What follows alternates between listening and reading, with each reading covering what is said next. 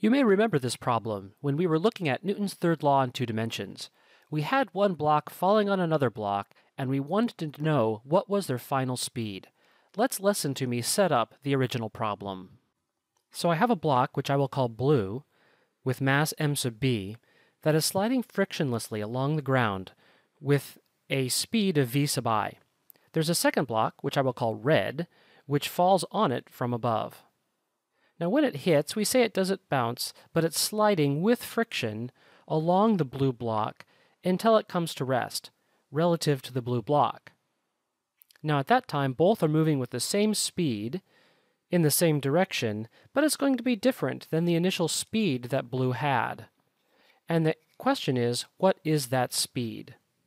So to analyze that, well, how did we do it? Well, we had to use Newton's second law, identify the object, look at the forces, free body diagram. We had to figure out the relative motion of the objects because we had to figure out where our frictional force was and what direction it pointed. And then coordinate system, sum of the forces equals mass times the acceleration. We had to do that in both the x and the y-axis to be able to understand how the frictional force was giving the acceleration, did some algebra, came up with the acceleration, but that wasn't enough. We still had to look at the second block, again, identify all the forces, free body diagram, identify the coordinate system, where was the frictional force. We related the Newton's third law force pairs between the frictional forces, and that helped us out on the direction. We had to do Newton's second law, both dimensions, to come up with what was going on. Identified the Newton's third law force pairs to relate the two to come up with a second acceleration for the blue block. Of course, the accelerations weren't enough. We had to apply our constant acceleration equations to both objects to come up with the equations for the final velocity of both, used algebra to compare the two, and finally came up with the final velocity. And there it is. The final velocity was the mass of the blue block, the heavier one, times the original speed divided by the total mass. And at the time I hinted that maybe looking at this under the context of conservation of linear momentum might be insightful, so let's go ahead and do that. So let's take a look at this example using conservation of linear momentum. First, we need a system, and the system is going to be both blocks together. Now we need to know, is there an external net force on that system? And we have to look at each dimension individually. In the y-axis, there certainly is a net external force. We can see that gravity is having a significant effect. When it hits, some sort of vertical force stops the red block, and that's going to correlate into additional normal forces from the ground on the blue block. Regardless, there are net external forces on this system in the y direction, and linear momentum is not conserved in this example. However, what about the x dimension?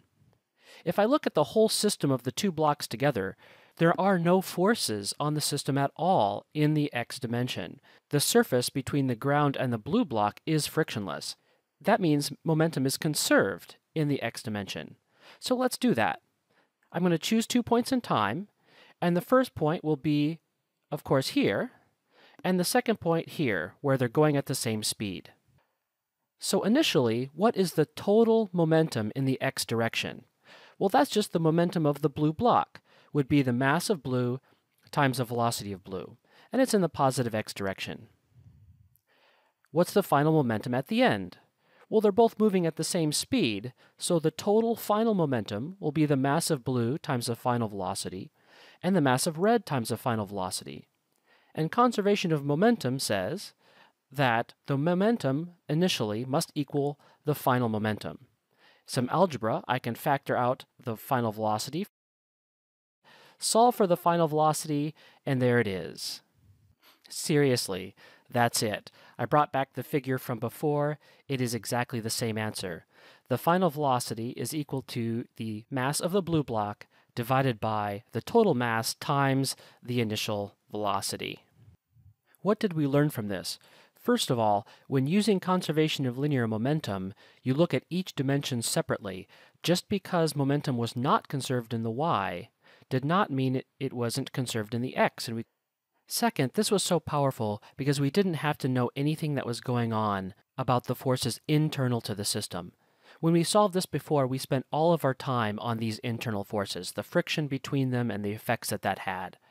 If there's no net external force, you can apply conservation of linear momentum to the system and you don't have to know anything about the internal forces.